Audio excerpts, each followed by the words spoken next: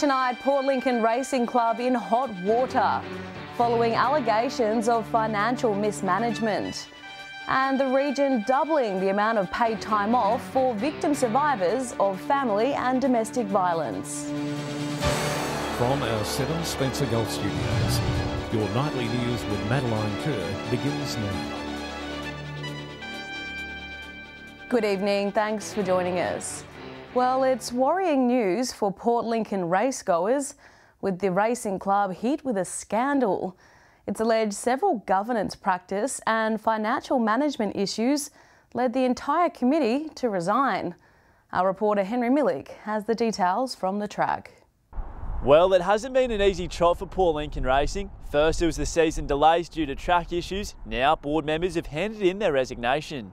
This comes after several members flagged questions about governance practices and the management of finances.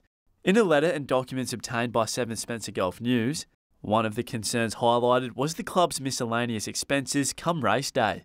In the documents, the club responded to 22 questions about its spending. When asked what constitutes sundry expenses on race day, the club says it refers to things like name badges, face masks and sanitiser. The document also states that $9,000 went towards styling expenses for Cup function marquees in 2021. In total, the documents released by the Port Lincoln Racing Club states they spent over $31,000 on sundry expenses last year. According to the same document sent to all club members, the club says it spent an additional $9,000 on travel, including flights for the administration manager and the property manager training at Morphett Vale. The document adding that some of that money was spent on buses getting from Port Lincoln Airport to the racecourse. The club is facing more than just financial concerns. One member questioning the club as to why no fungal treatment was applied to the track in 2021. The club responded by saying it had not been included in the track maintenance plan, however there was a record of a fungicide application made on May 5th. The club has since engaged with a new track consultant. Racing SA also aware of this situation, saying they are monitoring the situation closely and will be working with the Port Lincoln Racing Club's administration to help them in delivering a special general meeting on the 14th of October. Not the news racegoers wanted to hear, but as for now, Port Lincoln Racing is still set to return after the Melbourne Cup on November the 2nd. Maddie? Family and domestic violence leave provisions will be doubled in Broken Hill and the rest of New South Wales for public sector workers. The government announced that from January 1, staff will be able to access 20 days of paid leave per calendar year. Full-time workers won't be the only ones to access the leave. Casual workers will also be provided the same provisions. Existing carers leave is set to be extended to all employees, providing support to a family or household who is a survivor of domestic violence as well. The enhanced arrangements will apply across the New South Wales public sector. The decision came about after discussions with unions, government employers and domestic violence policy experts. Minister for Women's Safety and the Prevention of Domestic Violence, Natalie Ward, said the increase of family and domestic violence leave was a key priority of the Perrottet government. Minister for Employee Relations, Damien Tudhope, has said that the new leave provisions build on other family and safety-orientated measures that are already in place for all public sector workers. A study done in 2021 on domestic violence across local government areas in the state found that Broken Hill is in the top 5 for reported domestic violence, with 1,310 per a 100,000 population. Walgett has the highest across the state with 2,335. The improved family and domestic violence leave entitlement builds on the state government's $687 million investment in 2021-2022 on a range of women's safety initiatives. The New South Wales Domestic Violence Line is available 24 hours a day, 7 days a week for support. Joshua Mercer reporting there. Work is continuing at Whyala's new community hub, affectionately known as The Nest. The City Council says the installation of the new facility is a chance to provide a space that can continually evolve to meet the needs of the community. Setting up another usable space for Whyala. The City Council is encouraging local creatives and event organisers to start thinking of ways to use their new community hub in Whyala Norrie. Designed to bring all those artisans that we have spread throughout Whyalla into one location for visitors and locals to really enjoy the best of Whyalla. The pod structure has been installed in a vacant lot on the outskirts of Westland Shopping Centre, which was once a wasted precinct, and to try and capitalise on the surrounding energy that we have in the library and the Mount Laura Homestead Museum and Westlands Shopping Centre. It's a creative space. We've nicknamed the Nest. Made possible by $350,000 of funding from the Australian Government. The space has been designed with a large open plan indoor area and undercover decking outside. Really hope it's the community pitching those ideas and bringing forward their concepts for how we might activate it. We'd like to see it as a changing space, so not one offering, constantly changing, so that we have something new for visitors and locals to interact with regularly. Council says crews have been working hard to put the final touches on the facility so it can be up and running by the end of the year. With all these stories that we can bring and curate and maybe have travelling exhibitions, and we can use the Nest to do that. Edward McCarroll, 7 Spencer Gulf News. An RAA poll of more than 5,000 motorists has revealed what South Australians believe are the most annoying traffic offences. Tailgating was the most annoying behaviour in the state, accounting for 27% of the 5,000 votes cast.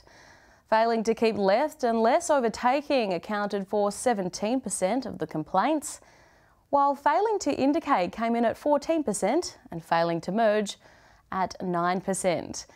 The RAA reminding drivers these behaviours can result in a costly fine, with latest figures showing more than 5,000 motorists have been pulled over by police for tailgating, resulting in $1.32 million worth of fines during the past 2 financial years. Still to come tonight, the New South Wales Government pours millions of dollars into revolutionising household food waste.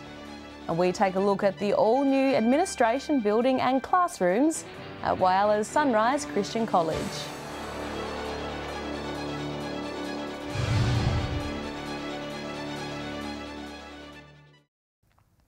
Welcome back. Earlier this year, Broken Hill City Council received $10,000 from the state government to educate the community about food organics and waste organics.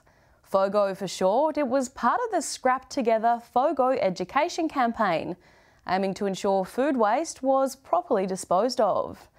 Now, the New South Wales Government has a new $46 million grants program for councils. More than 210,000 tonnes of organic waste has been disposed of annually using the program since 2013. The government also now investing in an infrastructure program, increasing the capacity for food and garden waste by 60,000 tonnes a year.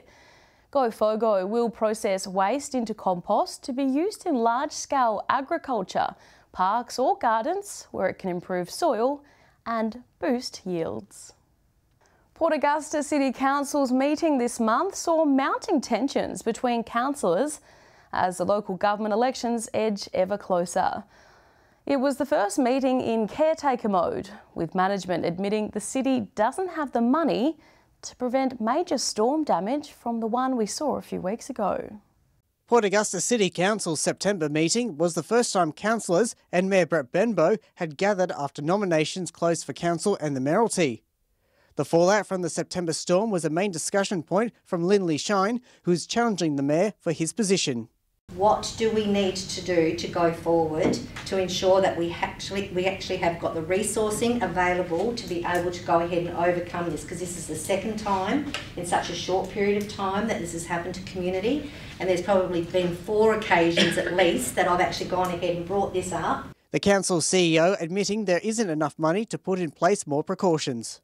To be very clear, we do not have the financial capacity to prevent events such as occurred recently this month and back in January. Meanwhile, Deputy Mayor Philip Brown questioned the effectiveness of alcohol restrictions in Port Augusta. I'd like to see where their data is and what their data is. Where's their results?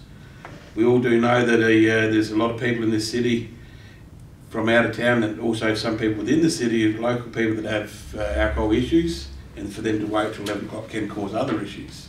Postal ballots will be sent out in 3 weeks' time. 13 candidates going for 9 seats in council, plus the mayor's race. Campaigning is heating up. Daniel Pizarro, 7 Spencer Gulf News. Now in its 13th year of operation, Whyala's Sunrise Christian School has expanded its learning facilities yet again. Today the school celebrated the completion of the new building that will provide a first-class learning experience to their ever-growing cohort. A growing school to help growing minds.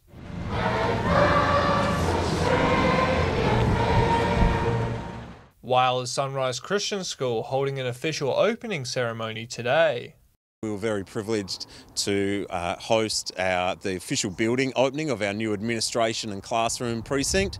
And it was great to have Mr. Rowan Ramsey from the Commonwealth Government here today. You can't walk through here today and not be impressed with not only the physical attributes of the school, but of the way the children and the staff present as well.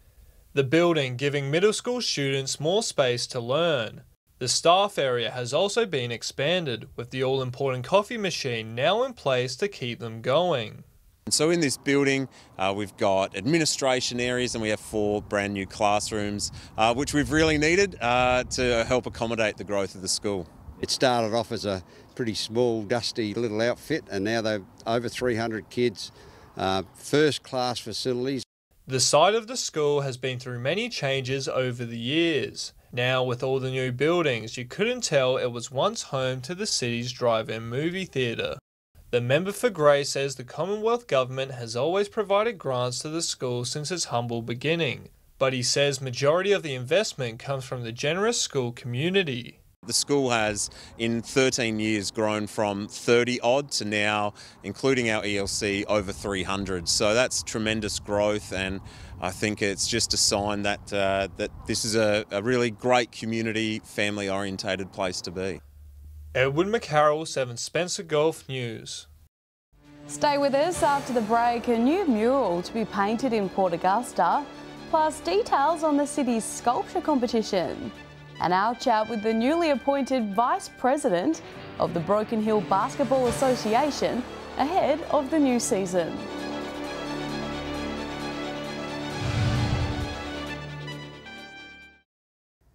Welcome back.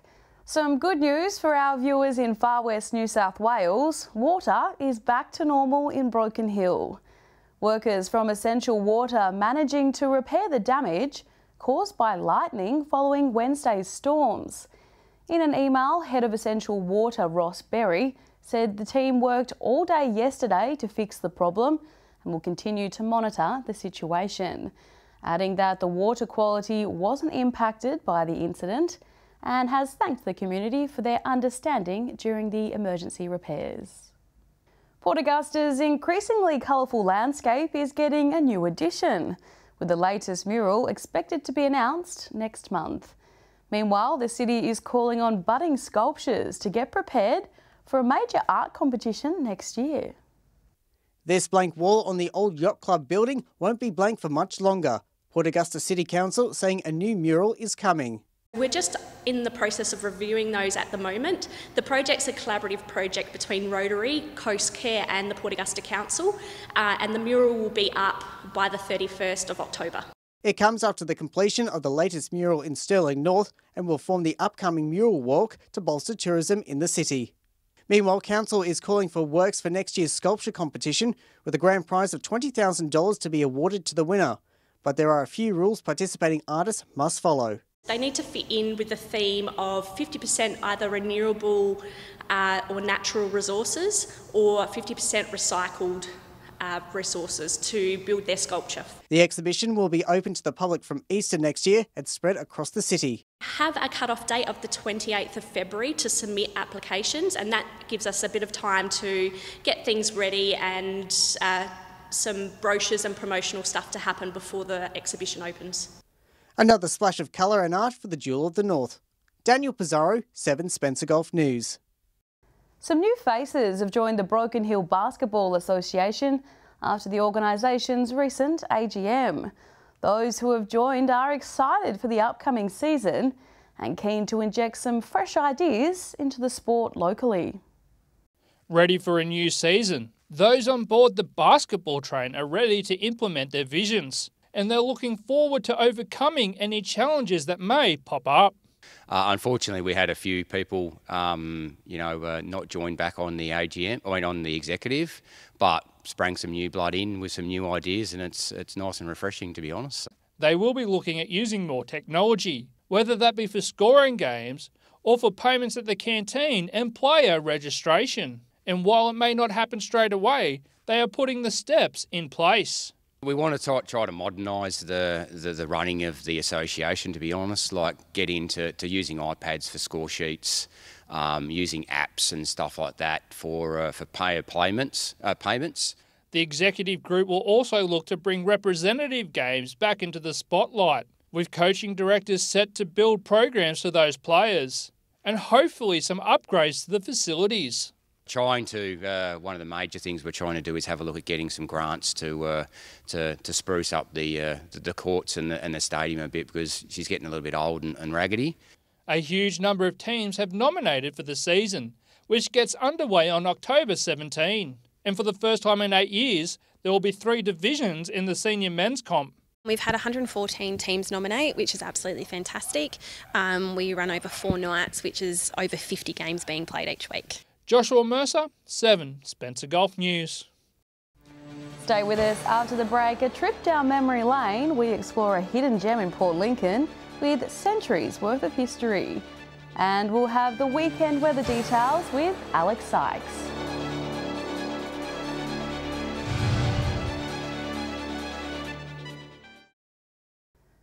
Welcome back to 7 Spencer Golf News.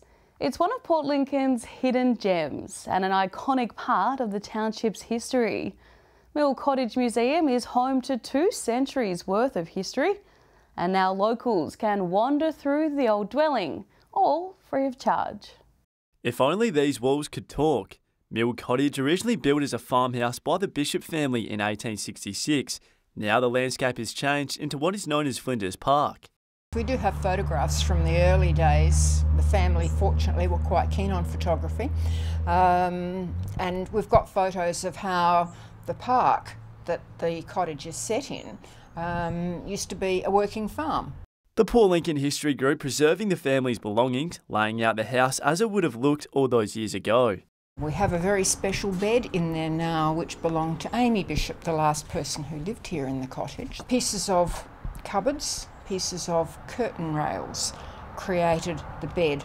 Additionally, 3 rooms of the cottage are made up of items gathered from the Pioneers and Descendants group, showcasing an old collection dating back to the Queen's visit. We've even got replicas of the Queen's, or the outfits that the children wore when the Queen visited Port Lincoln in 1954. The History Group, hopeful to showcase the museum to locals and reconnect them with a part of history, is to give local people the opportunity to come up free of charge and have a look through, see what is in here. Its free open days will run this Sunday, September 25th from 2 until 4, and on Wednesday the 28th between 10 a.m. until 2 p.m. All are welcome. Henry Millick, 7 Spencer Golf News. Time now to take a look at what's happening in the weather with Alex Sykes. Alex, it was incredibly humid in Whyalla this morning. It certainly was, Maddie. The humidity was 100% for several hours overnight, and before that it was in the 90s. Temperature-wise, Port Augusta 22 degrees this afternoon. The Still City reached 17.9, 20 degrees in Port Pirie with a few showers throughout the day. Elsewhere, Coober Pedy was our warmest centre today, 30 degrees, 21 in Broken Hill, just 17 in Whyalla today, even cooler in Port Lincoln, reaching 14 degrees. Taking a look at the satellite image now, a high-pressure system south of the Bight will move steadily eastwards tomorrow, while more high-pressure centres are expected to form south of the Bight mid-next week. Moving on to tomorrow's weather outlook now, and we'll start with the Gulf waters. Southeasterly winds 10 to 15 knots, turning east to northeasterly during the morning. Seas below a metre, and south to southwesterly swell around a metre, increasing to 2 metres. Taking a look at the forecast for grand final day now, partly cloudy in Port Lincoln Lincoln on Saturday, set to reach a high of 17 degrees. Cloud clearing around Cleve, 19. Mostly sunny in Woodna, 23. Mostly sunny in Whyalla as well, between 8 and 19 degrees there. Cloud clearing around Port Augusta, 23. Kadina mostly sunny and 18 tomorrow. Should be perfect weather to kick the footy at halftime in Port Pirie. Cloudy conditions clearing and set to reach a high of 20 degrees there. Clare will be mostly sunny and 17, and Broken Hill will be partly cloudy and 20 degrees. Taking a look further through the week now, starting with Sunday's forecast. And as you can see from the icons on the screen, it will get a bit wet, but you won't be cold. Showers and 27 degrees in Port Augusta, 27 in Broken Hill. Showers in Port Pirie heading for a top of 25 degrees, 24 in Woodna, 23 in Whyalla. Port Lincoln heading for a top of 18 degrees. Moving on to Monday's outlook now, and the wet weather is set to hang around into the working week, and the temperatures will drop in most of our major centres. A drizzly top of 24 in Broken Hill, 19 in Port Augusta and Port Pirie. Showers and 18 in Whyalla, 17 in Port Lincoln and Kadina. And finally, taking our first look at Tuesday's forecast, more of the same to be honest, Maddie. Showers just about everywhere, temperatures between 17 and 18 degrees. And that's all the weather from me for tonight. I'll see you soon with an update. It's back to you, Maddie. Thanks for that, Alex. Have a great weekend. And that's the local news this Friday. I'm Madeline Kerr. From all of us here, thanks for joining us. I'll have updates a little later, but until then, enjoy your evening and I'll see you Monday. Good night.